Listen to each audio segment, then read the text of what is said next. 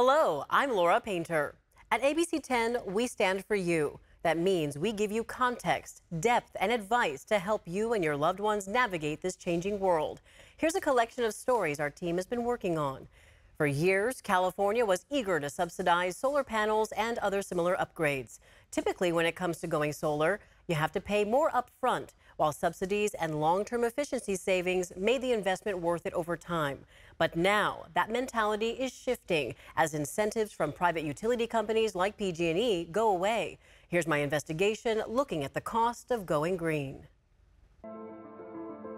I said I want to put as many panels as we can on the house so that we can keep our electricity bill down. Cindy and Paul Harmon have lived in their Auburn home for more than 3 decades, raising their kids, growing their garden, and installing dozens of solar panels in an effort to go green and reduce costs over time. When our system gets cooking and the days get longer, we don't pay anything for electricity at all. Many homeowners, like the Harmons, have bet on the long-term savings of going solar. But now, the math of going green is changing. Typically, when solar customers generate extra electricity, they can store it in a battery or sell it back to the power grid. If they sell it, their utility company would give them a credit, lowering their energy bill. But a unanimous vote by the California Public Utilities Commission in 2022 that took effect April 2023 cut solar incentives dramatically, leaving new solar customers with smaller credits from private utilities by at least 75%. There are lots of benefits that used to be counted when we looked at the costs and benefits of solar, and the PUC completely changed that calculation, so much so that they slashed the payments that people who have solar on their rooftops get for extra power that they sell back to the system. And that made it economically not feasible for a lot of businesses and California families. Now, many homeowners question whether those savings and subsidies that made the transition to solar possible still balance out the higher upfront costs. I sat down with former CPUC Commissioner Loretta Lynch for answers. Why would the CPUC vote in favor of that? I think that the regulator has become the regulated. They are just too cozy with PG&E, and when PG&E says jump, instead of saying why, they say how high. I reached out to PG&E about the CPUC vote. They say, quote, incentives need to be fair and equitable for all customers. Because of the state policy, non-solar residential customers today pay 15% more per month to subsidize the electric bills of those with rooftop solar panels. The CPUC said in December 2022 that, quote, the decision improves the pricing structure and credits to new rooftop solar customers of PG&E, Southern California Edison, and San Diego Gas and Electric. The new tariff supplements and bolsters federal incentives, and the decision has no impact on existing rooftop solar customers, maintaining their current compensation rates. Although the new metering rates only apply to new solar customers who started solar after April 2023, solar customers like the Harmons will be subject to the new rates 20 years after their solar system was first turned on. What's the incentive to go solar if you're not going to get enough money to make it worth your while? The Harmons have already seen what it's like to pay more for electricity.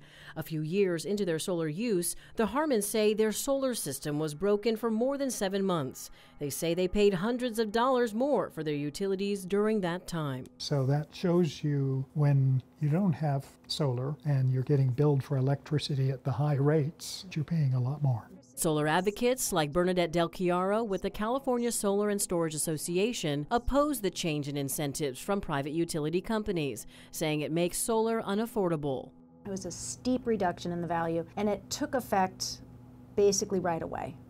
And so there was no adjustments to the industry. And so the result of that, consumers predictably stopped going solar. Our market is down 60 to 80%. In 2006, California launched a Million Solar Roofs initiative, jumpstarting the clean energy industry in the wake of rolling blackouts and the Enron scandal. By 2019, the state hit its Million Solar Roofs goal, calling for a new goal, 1 million solar batteries. A year prior, in 2018, State Senator Scott Wiener passed AB10 to incentivize solar batteries through consumer rebates managed by the CPUC. But solar advocates believe progress stopped under the Newsom administration, who appoints commissioners to the CPUC. They say since 2022, some incentives have been slashed for homeowners, businesses, schools, and more. It's very un-California. It's hard to even recognize California right now when it comes to clean energy policy. We used to be the world's leader when it comes to solar energy. People look to us for how to build a vibrant, affordable, diverse market. The change in incentives has impacted thousands of jobs, and dozens of businesses have closed or left the state. The question right now for the solar industry of California is, have we hit rock bottom yet, or is there more decline to come? In 2020, California mandated all new home builds must have solar panels on them. This has added tens of thousands of dollars to the cost of a new home. Solar advocates argue with less solar incentives, those homeowners are now shouldering those added costs for longer. While solar is still a really good investment, you have to wait longer for the system to pay for itself, right? The whole idea is you save on your utility bill, and the upfront cost of the solar system pays for itself over time. Del Chiaro says it used to take about 5 years to have your solar system pay for itself. But now she says that range is about 10 years. For a lot of consumers, that's just too long to wait. What would you say to homeowners, businesses, consumers who are struggling with solar, trying to make it pencil out? I would say still give it a good, fair shake. Take a look, see if it works for you. Some payment options include leasing your solar, rolling your solar into your mortgage, or third-party financing if you don't have equity. What do you think is the right path for California and solar companies? We need to be putting solar wherever it's possible. Let's go solar with or without the PUC.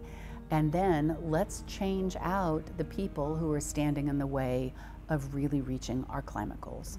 As for the Harmons, they're bracing for any changes that may come their way, but worry about other customers and the future of solar. What is the incentive? If you're going to penalize people for getting solar, why get solar?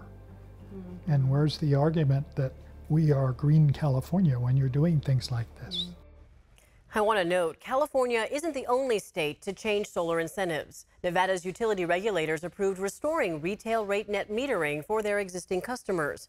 In Arizona, a state Supreme Court ruling ended up sparing thousands of homeowners who leased their solar from paying state property taxes on it. Solar advocates say rulings and votes like these could point California back in the right direction.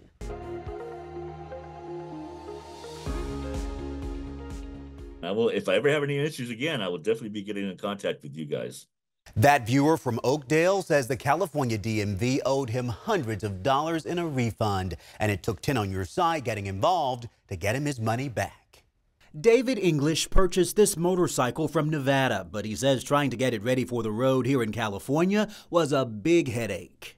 I got it home and couldn't wait to ride it, but I couldn't ride it for 2 months. It had to sit in my garage while I waited for them to get the pink slip. So it was really frustrating. He wrote this email to 10 on Your Side explaining this has been an issue since last August. I purchased a motorcycle from a dealer in Nevada. I found information on the California DMV site that states a vehicle purchased from out of state must have the fees paid within 20 days of bringing the vehicle into California.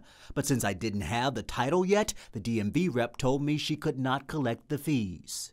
And it says right there on the website that if you don't have the paperwork, go ahead and start the registration anyway, get the fees paid, which is what I tried to do. They wouldn't let me. He could only pose for pictures with his motorcycle. When he finally received the title from Nevada 60 days later, he went to get his license plate and pay the fees. They just give me a total that I owed, which I went ahead and gave them a check for that, didn't question it, and didn't realize until about a month later that I had penalties on there, like $250 worth of penalties. And it was all for not registering on time. But since English says he had tried to pay on time and was denied, he immediately requested a refund. They were just ignoring it completely, so I didn't know where else to turn. David says he saw how 10 on Your Side got a full, almost $500 refund for viewer Scott Sheedy, who was charged twice for his vehicle registration by the DMV, and he decided he too would reach out to 10 on Your Side for help. I didn't know where else to go. I tried everything I could try. I tried the Better Business Bureau. I tried small claims court. They said you can't file a claim against the state. So I was getting nowhere. 10 on Your Side made one phone call, and 24 hours later, we got results. Yes, they reached out to me the day after you had talked to them. Yeah, they were really, helping out once you talked to them. You must have some power. A DMV spokesperson released this statement saying, in part, I contacted Mr. English this morning and apologized to Mr. English for the inconvenience that was brought upon him regarding his refund request. In fact, I did get a letter in the mail today from them, which I was surprised how quick it came. And it said that they were in the process of creating the check and it would take maybe a couple weeks. In just the last 2 months, we've helped viewers get more than $700 in refunds from the DMV. And ABC10 is here to help you as well. Do you have a problem and don't know where else to turn? Email me at onyourside@abc10.com. Time now for Dollars and Cents, where I answer your money questions and help you navigate a changing economy. California wants to pay doctors more to persuade them to see more Medi-Cal patients. More than 15 million Californians rely on Medi-Cal, almost 40% of the state's population. Experts I talked with say the rates Medi-Cal pays doctors have not kept up with growing demand, and this could not only be hurting your wallet, but also your health.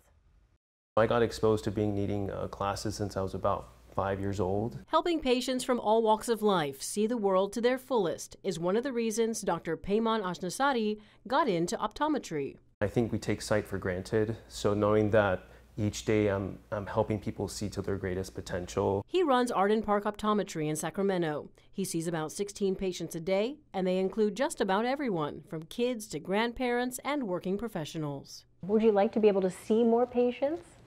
I would love to. I mean, as a small business, I think, in a business that we serve the community each day, for us, we want to serve and help the community. So for us, definitely yes. But when it comes to accepting patients covered by Medi-Cal, he says he simply can't afford it.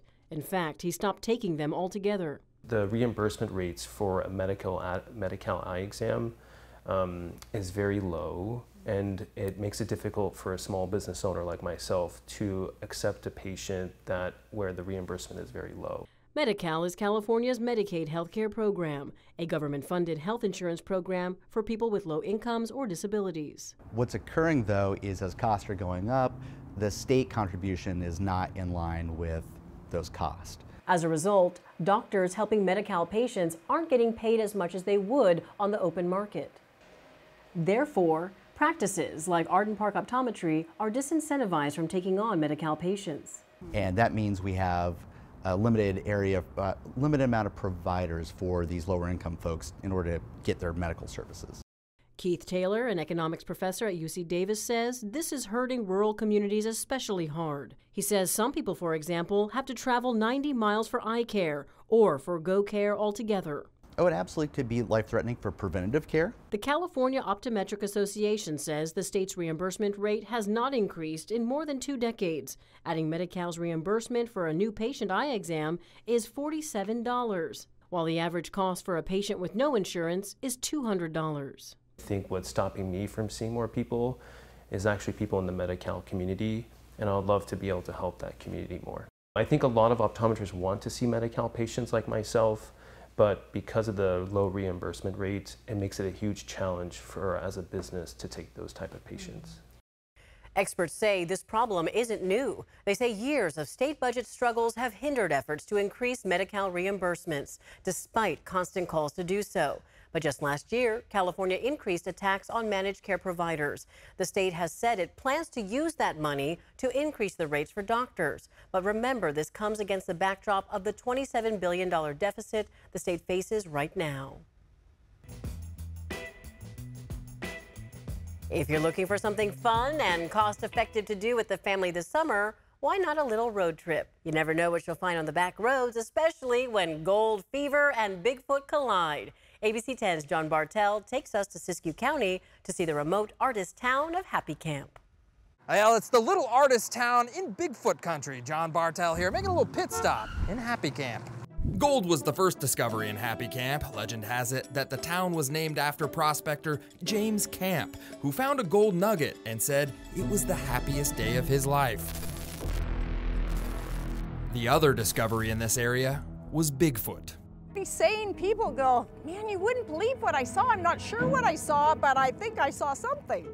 The mythical creature and the gold rush history inspires artists of all kinds to create whimsical art. That includes Cheryl Wainwright, who co-created this 15-foot-tall Bigfoot statue out of old mining equipment. That is from hydraulic mining pipe, and it's from a mine called Muckamuck. Drive down Highway 96 a few blocks from the Bigfoot statue, and you'll find odd yard art just outside Mr. T's workshop. Do you have a name for him, or what do you call him? you know, maybe a whatnot shelf, you know. Drive a little further down Highway 96 and you'll see more Bigfoot art, but if you stop by the Kingfisher Market, you'll see a colorful mural depicting the town's history.